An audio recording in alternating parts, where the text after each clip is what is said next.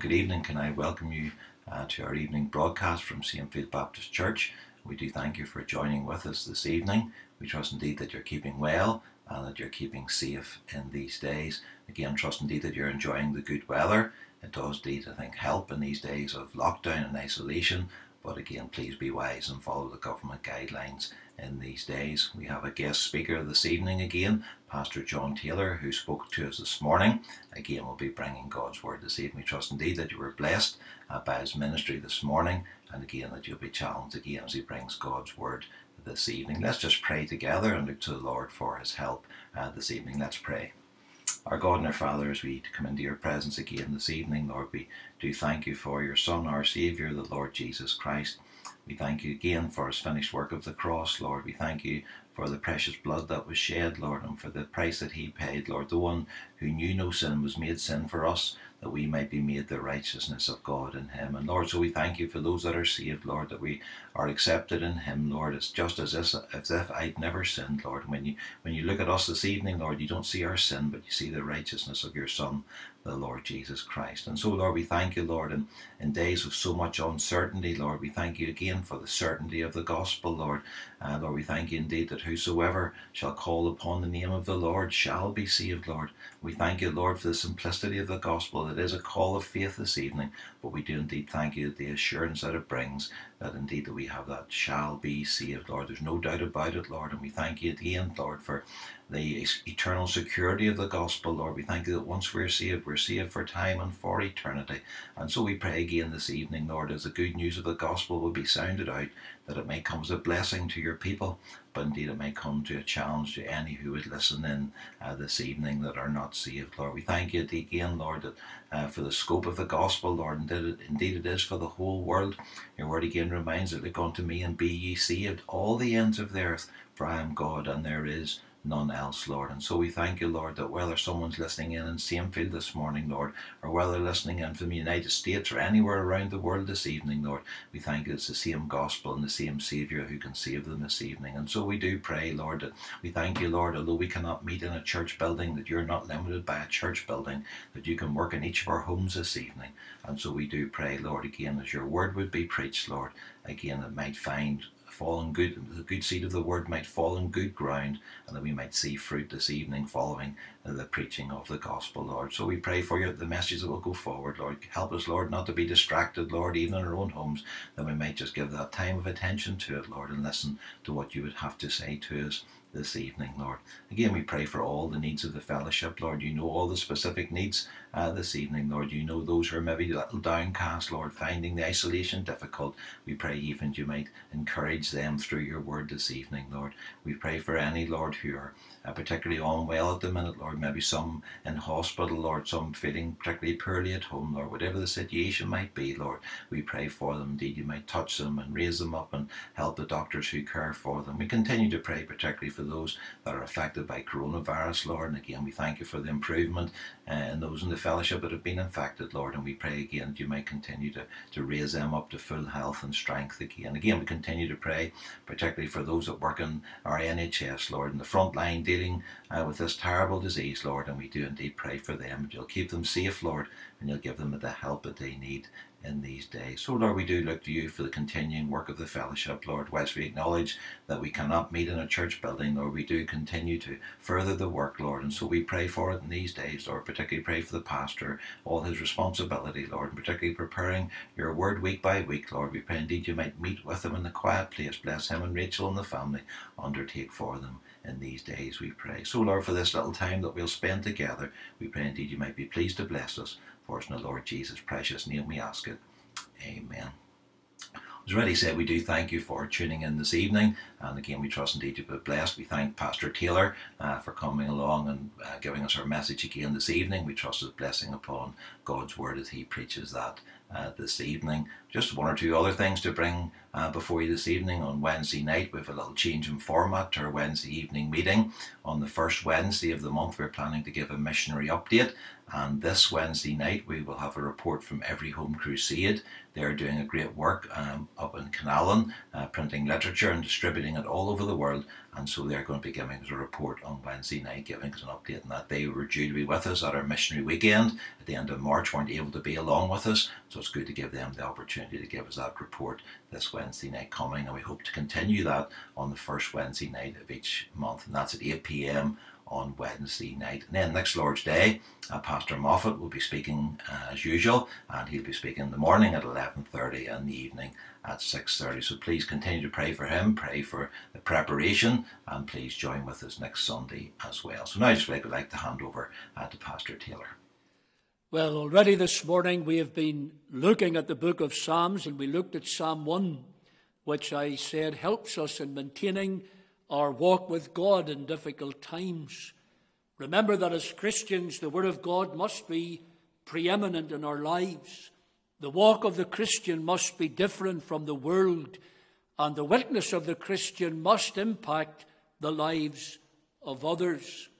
But it's great to be back again tonight and to have the opportunity to share the Word of God with you again.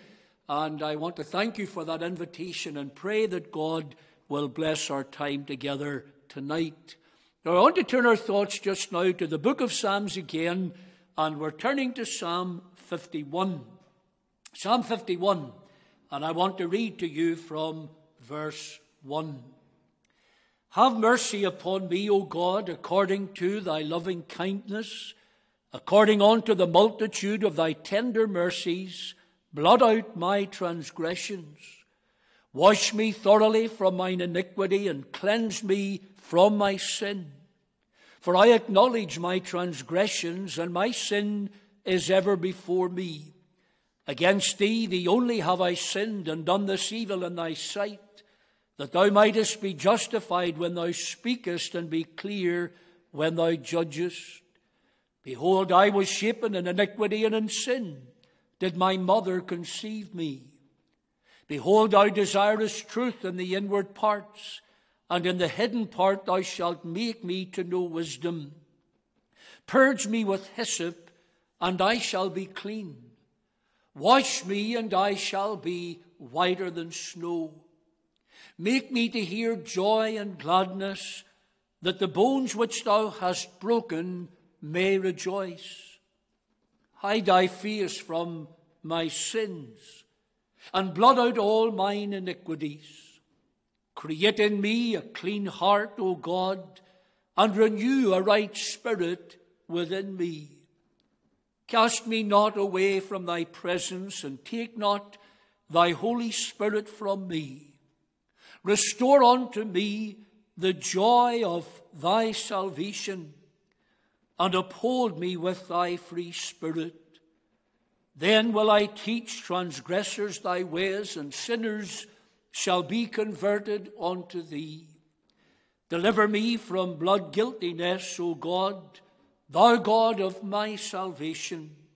And my tongue shall sing aloud of thy righteousness. O Lord, open thou my lips, and my mouth shall show forth thy praise. For thou desirest not sacrifice, else would I give it. Thou delightest not in a burnt offering. The sacrifices of God are a broken spirit, a broken and a contrite heart, O God, thou wilt not despise. Do good in thy good pleasure unto Zion. Build thou the walls of Jerusalem. Then shalt thou be pleased with the sacrifices of righteousness, with burnt offering and whole burnt offering. Then shall they offer bullocks upon thine altar. Amen. May God add his blessing to this reading from his word. Let's just bow for a moment and pray for God's help. Father, again, it's our privilege to come once more to the Word of God today. And we thank you for the opportunity to read your word publicly. And now we thank you for the opportunity just to meditate upon it, to learn lessons, our Father, from this lovely psalm that would in some way help each one of us to consider our ongoing relationship with you. So, Father, grant to us, we pray, the help of the Holy Spirit, and grant that you will speak through your word to all our hearts and use it, we pray, for our good and for your glory. And we ask it all in our Saviour's precious name. Amen. Amen. This psalm that I have read to you tonight is one of 7 psalms that are referred to as the penitential psalms. And all of them are ascribed to God's servant David. Now, of all the kings that served in Israel, there was none like King David, and his life is like a rags to riches story. Remember, he was taken from a very poor family as a mere shepherd boy, and in the land of Israel, God made him Israel's greatest and most influential king. He was a man described as a man after God's own heart, and yet, like us, his journey was not without its difficulties, it wasn't without its discouragements and temptations. The scriptures say this about David in 1 Kings 15 and verse 5. David did that which was right in the eyes of the Lord, and turned not aside from anything that he commanded him all the days of his life, save only in the matter of Uriah the Hittite. You see, David was a great man, and David was a godly man. He was a great leader, and he was a man after God's own heart. But even great men have their blemishes, and even great men yield to temptation and sadly fall into sin, and David was no exception. In fact, this whole matter regarding Uriah the Hittite was a great tragedy in what was otherwise a blameless life. Now, if you want to read more of this particular story and the background to it, then you can look at David's fall into sin when you go home tonight as you read the story in 2 Samuel chapters 11 and 12. And those chapters are very important because we're told in 2 Samuel 11, it ends with these words: the thing that David did displeased the Lord. The thing that David did displeased the Lord. And so tonight, as I bring you here to Psalm 51, I want you to look with me at what I'm calling the confession of a broken heart. One of the greatest difficulties in reaching men and women today with the gospel of God's grace is that they don't understand what they are in the sight of God. They don't seem to understand that sin is a horrible thing, that it offends God, and that they are sinners in the sight of a thrice holy God. Generally speaking, people do not see themselves as sinners. Now, they will confess that they are not perfect. They will say that although they sin before God at times, they don't mean it. And so therefore they see no need for God's salvation. Well, this psalm sees David facing up to his true state. And it shows us how David was dealing with what we can only describe as the horror of his sin. And if any chapter in the Bible reveals the high cost of sinning, then it is this one, because David was a man after God's own heart, but he was still a sinner. And David only failed in the matter of Uriah the Hittite, but what a great failure it was, and what a great price this man had to pay. You see, David committed adultery with Bathsheba. He ended up being guilty of the murder of her husband Uriah, and at that stage in his life, things were in a terrible mess. But you know, no matter what kind of a mess we make of our lives, God is a God who is waiting and willing and ready to forgive. Because you see here that when David repented of that sin that he had committed, that repentance led him back again into a relationship with his God. And what we can learn from this psalm about David are things that you and I need to know about ourselves, because here we see the confession of a broken heart. As you and I think about David's experience here, the first thing I want you to note with me is David's concern for his sin. There's no doubt that Psalm 51 records for us a very personal and a very moving story. It brings to us the picture of a man who was obviously broken-hearted because of his awful deeds, but it also shows to us a man who was not only honest with himself, but a man who was honest with God. And he sought to make amends, and he sought to put matters right in his own life between him and God. And as you and I look at David tonight, it helps us to see ourselves in the light of God's word. It helps us to see our own sin. It helps us to see how we ought to approach God with regards to the problem of sin in our lives. As David honestly assesses his own life, first of all, there's an acknowledgement of original sin. You see, David had committed adultery and he had fallen into sin, but he realized that the problem of sin in his life was a problem that existed long before he had ever set eyes on the beautiful Bathsheba. Look at what he says here in verse 5. He says, "Behold, I was shapen in iniquity, and in sin did my mother conceive me." David knows that not only had he sinned with Bathsheba, but he knows that from birth he had a sinful nature. The real problem was not just adultery in a moment of weakness. The fact is that David was a sinner by birth, and that sin had polluted every area of this man's life. In other words, his experience was not simply a one-off failure, it was an ongoing problem. He was aware of his sinful state, and he knew that if God didn't deal with him in mercy, then David had no hope. He even goes back to his childhood, even to his actual birth into the world, and this is what he says. He says, "In sin did my mother conceive me." Now, he's not trying to implicate his mother in what he had done. He's not blaming his mother for his condition as if he was shifting the blame onto somebody else. What David is simply telling us is this, that original sin is a reality, and that natural depravity is something that marks the lives of each one of us who are listening to the Word of God.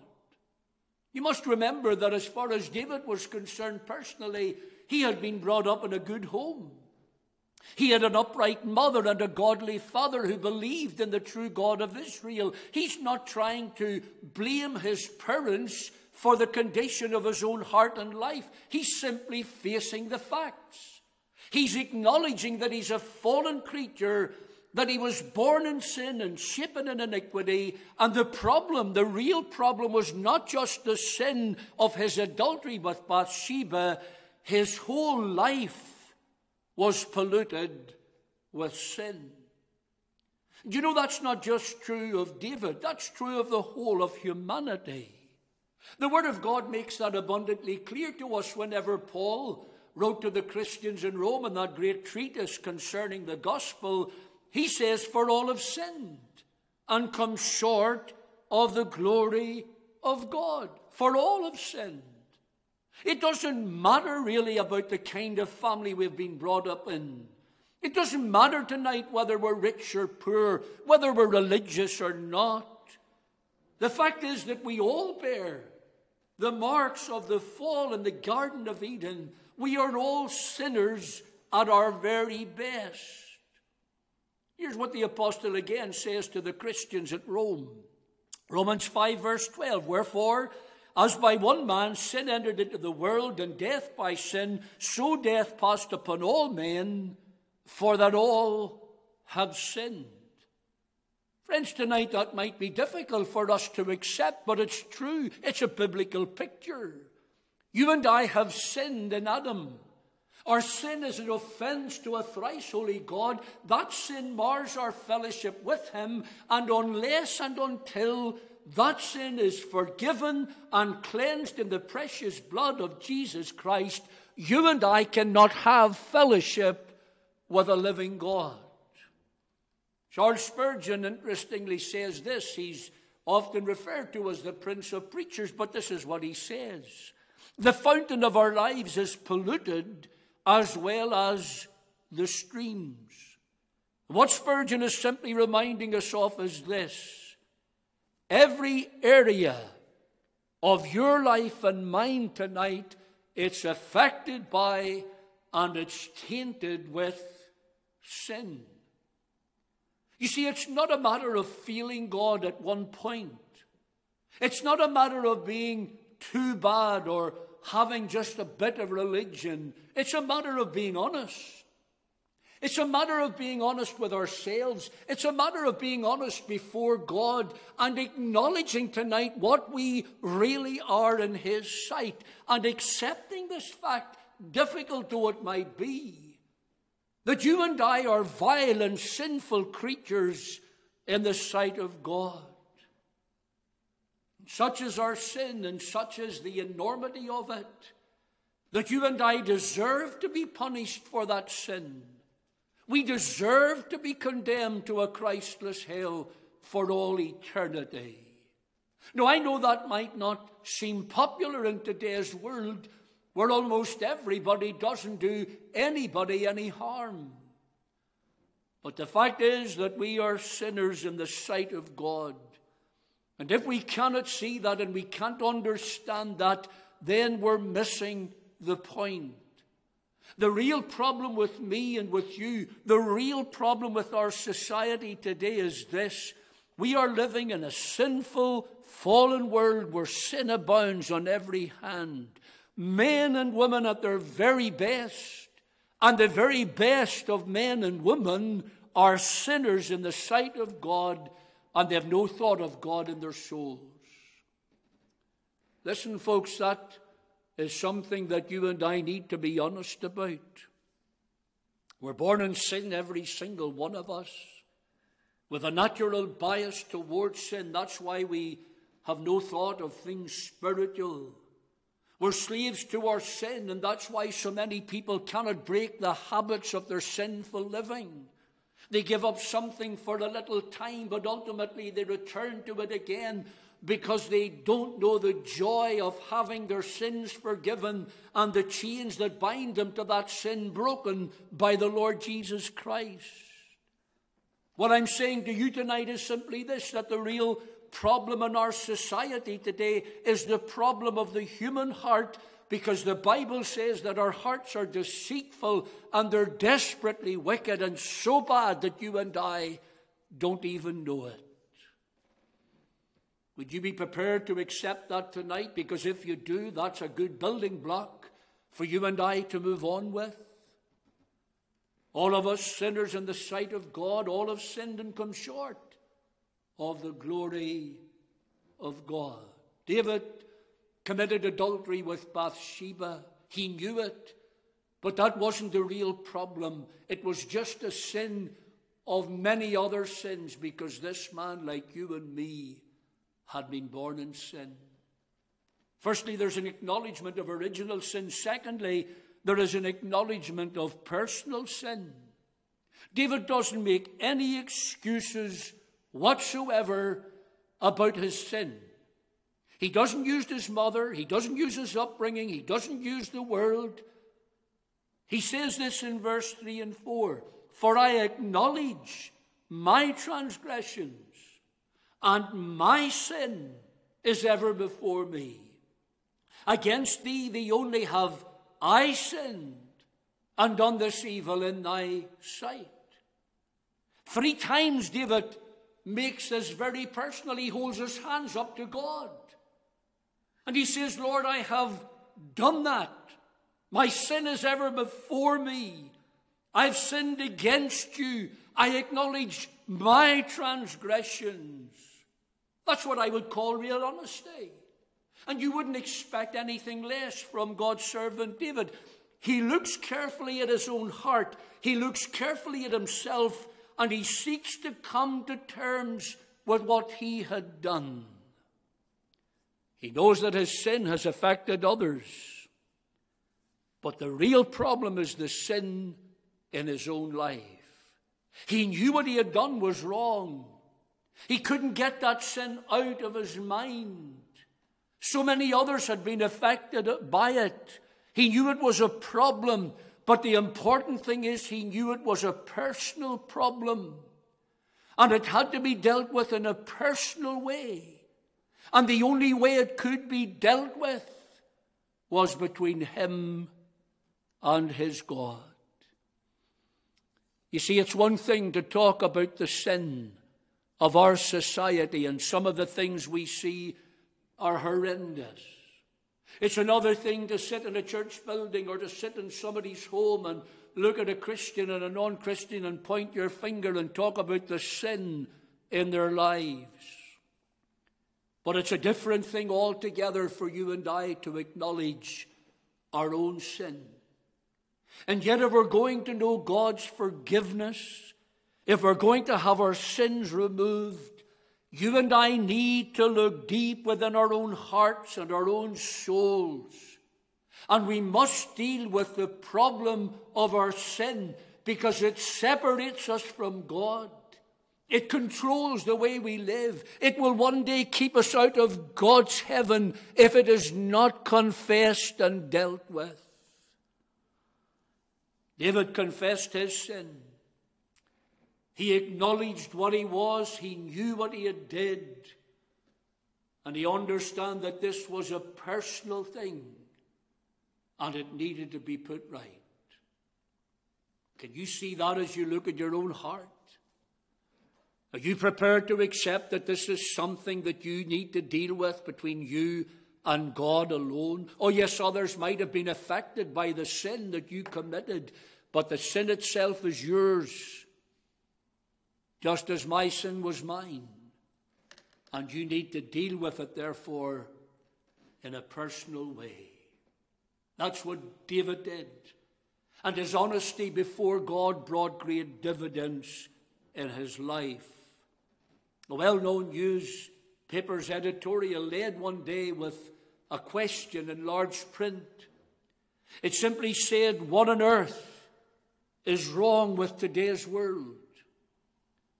Someone wrote back and said, "I am." Folks, we all are, because we're guilty sinners in the sight of God. I see here David's concern for his sin.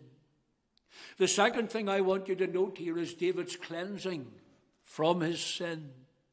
Because having come to terms with the problem and realizing that he was a great sinner in the sight of God and that he had a great personal need, David turned to God and he sought God's forgiveness.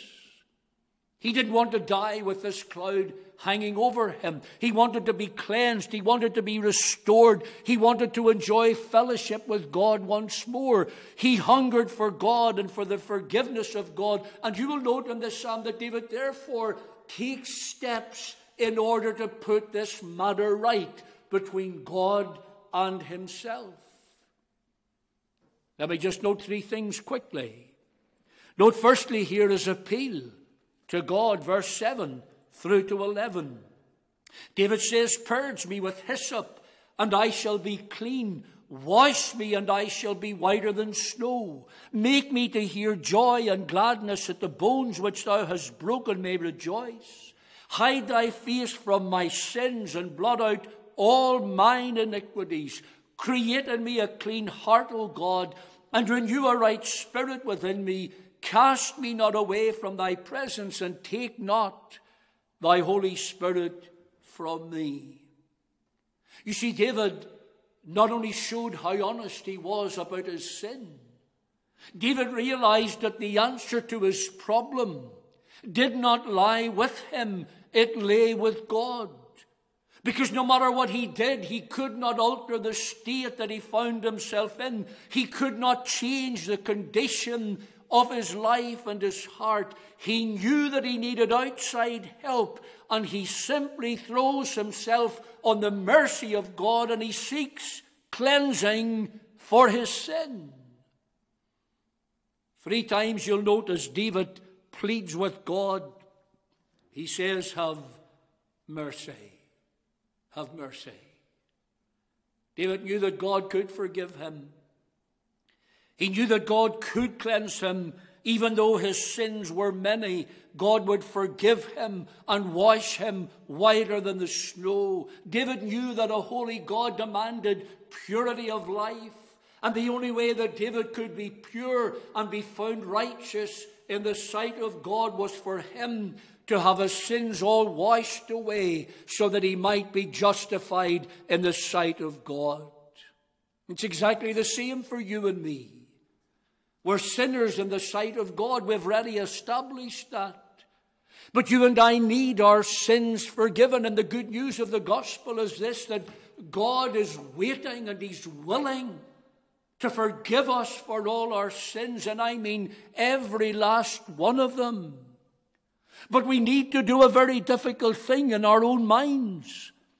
We need to admit that we're sinners, and we need to come with our sin and our shame, and we need to throw ourselves on the mercy of God, because sin has left us filthy and dirty. But yet all of that filth and all of that dirt and all of that sin can be washed whiter than the snow, and it can happen because of the Lord Jesus Christ. He's the one whom God sent into the world to be our Savior. He's the one who died on the cross for sinners, just like us. He loved us, the Bible says. He gave himself for us. He gave up his own life unto death. He poured out his soul unto death, and he shed his own precious blood that you and I might have our sins forgiven. You say to me, but hold on a moment, Pastor. I'm sitting here, my head's down. I feel terrible. My sin is great. I've made a mess of my life. I've done things like David did. And on you go with the problem. Listen, my friend, there is a remedy to your problem. It doesn't matter how deep down in sin you might be. It doesn't matter about the skeletons you've buried in your cupboard. It doesn't matter about the things that you have left behind in your wake. Listen, the blood of Jesus Christ, God's Son, cleanses us from all sin. Doesn't matter how many of them. Doesn't matter the amount of them or the depth of them. The blood of Jesus Christ, God's Son, it cleanses us from all sin. The hymn writer says this from experience. On the golden streets of heaven, all men hope to walk someday. Yet so many are not willing to accept the living way. But while others build on good works or opinions if they may, hallelujah, hallelujah, I'm depending on the blood. That's all I'm depending on. Because nothing but the precious blood of the Lord Jesus Christ can cleanse us from our sin. There's nothing we can do that can ever make atonement for our souls. And when we realize that, we will come and we will throw ourselves on the mercy of God and seek his forgiveness. And we know with confidence, with biblical authority, that God will forgive us on account of Christ, and the blood of Christ will cleanse us from our sin. One night, John Wesley was returning home from a meeting. He was confronted by a masked man, and this thief asked him for all that Wesley had. But Wesley had very little money and just some gospel literature in his possession. In frustration, the man turned and he ran away. But as he ran away from Wesley, Wesley shouted at him and he said to him, "Young man, I fear that you will live to regret this sort of life. Remember that the blood of Jesus Christ, God's Son, cleanses us from all sin. Years later, Wesley was leaving another meeting, and he was approached by a stranger that he'd never met. This man was now a very successful businessman, and he was also a Christian, and he said this, "Mr. Wesley, I am the man who sought to rob you a number of years ago, and I remember what you shouted at me, and I want to tell you that I owe you everything." "You owe me nothing at all," said Wesley. "You owe it all to the precious blood of Christ that cleanses us from all sin."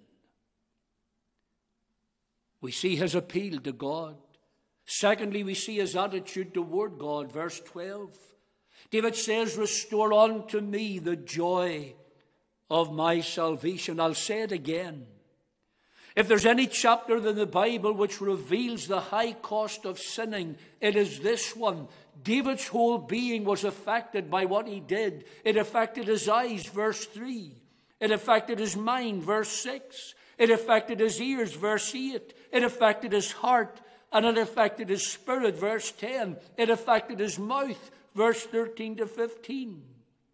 You see, what David had done affected every area of his being, because there is a high cost to sinning, and the consequences are always great. David was out of fellowship, and he knew it. And he wanted more than anything else that fellowship with God would be restored. You see, David had lost the sense of God's presence. He lost his peace of heart. He had lost the joy of walking with his God. And David longed for restoration and that his life might change. I may be speaking tonight to the backslidden Christian listening to my voice. And like David tonight, you are walking afar off from the Lord at this present time. You've lost your sense of God's nearness. You've lost the sense of joy and peace that used to be your portion in life. And as a result of that, you're not nearly as enthusiastic and committed as you used to be when you lived with God and for God. And now your spiritual life, it's no longer real and it's not vibrant.